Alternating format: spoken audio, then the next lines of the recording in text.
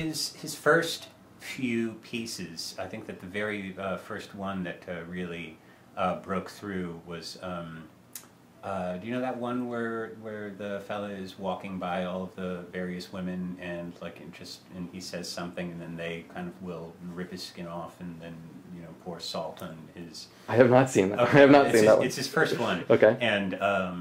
And I remember seeing that in Animation Festival, and I just loved it. The first few pieces that he did, I think were really, really wonderful. That I'm not quite as familiar with his more recent work. Have you seen Rejected? Yeah, but it's been a while. Okay, it's been a while. Yeah, me too. That was one of the first online videos I ever saw.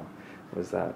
Well, that one, I believe that Rejected was made. God, I think maybe about 12 years ago. I think that Rejected, if I remember right, is from maybe about 2000, maybe 2001. That one, I think that that's just when the technology to start doing online video was really starting to pick up a lot of steam. And so that was actually an Animation Festival favorite before it was ever really kind of put out online all that much.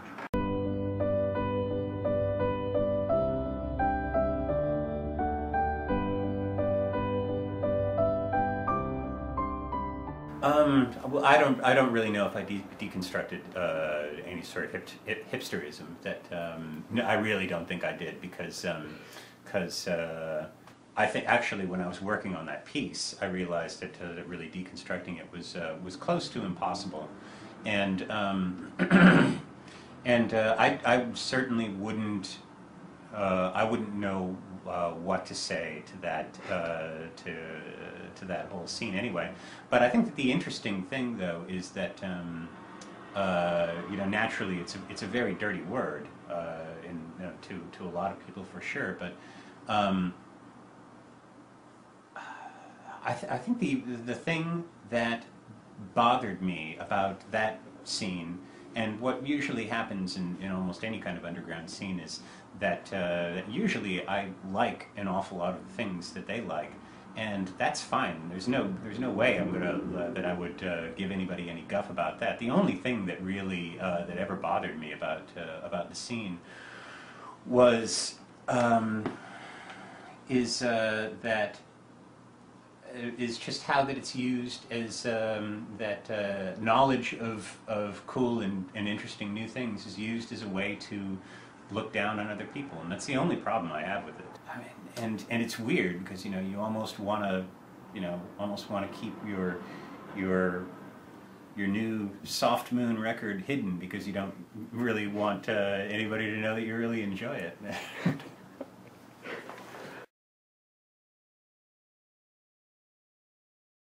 All right, here we go. Disneyland. I don't want to go. Quantum physics. My dad. The Jersey Shore. Never seen it. Tenderloin. Danger. Storytelling.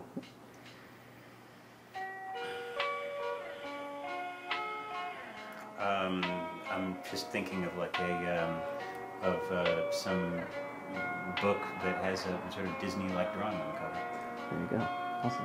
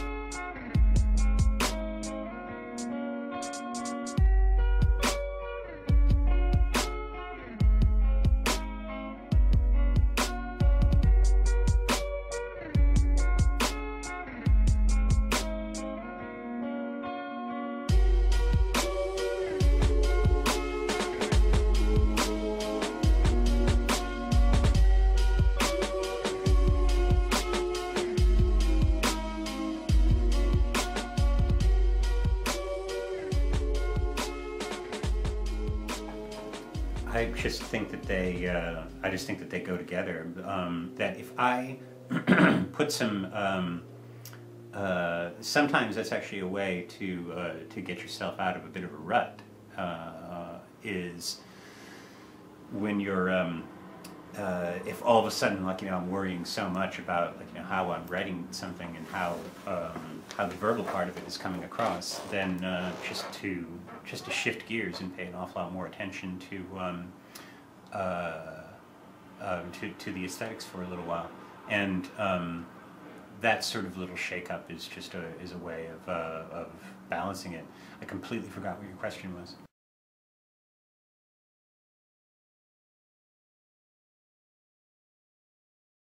That depends on them. That what I've heard a bazillion times from people is that when they read the book and they're reading the words, they hear my voice dictating them, and there's nothing wrong with that. That's just fine. And it's hard to say, like, how people would respond to it. If they've never actually heard the sound of my voice. Although there's a couple of the earliest people that I remember selling zines to when I was in the early stages of doing the zines. That I sold it to a couple of people that I didn't really know very well, and then later they were saying, like, how much they really liked the comics, and I was like, how'd you like the videos? Oh, I didn't watch them yet. And so that it's entirely possible that people will complain frequently, and I have to say I really get a kick out of this one, is that that when I was selling the book, people would kind of like look at it, or they would write on message boards, hey, this book, this comic, this panel comic here, it isn't a video. I can't hear your voice when I'm reading this. And that's a pretty weird argument, man. But I think that they go hand in hand, and I think it's kind of better if you might have seen some of the videos, probably, but what do I know? I don't know. There's a reason why someone invented the word alienate. There's a reason why someone invented the word misanthrope. Maybe I was born either way too early or way too late. There seems to be a program you're supposed to go along with, and I have no interest in going along with it. I'm sick of this. Really sick of this.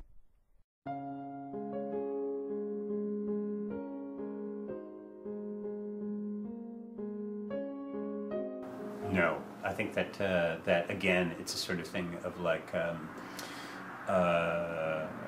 the ones that are specific stories, at least for the time being anyway, they're a lot harder to write, because I think that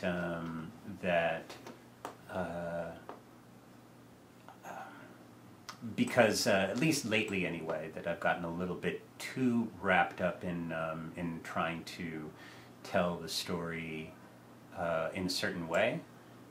So then doing the other ones that are kind of random observations, it's a little easier at the moment. But I think that there's probably going to be a point where it's going to flip back over and it's going to be easier to tell the more solid narratives.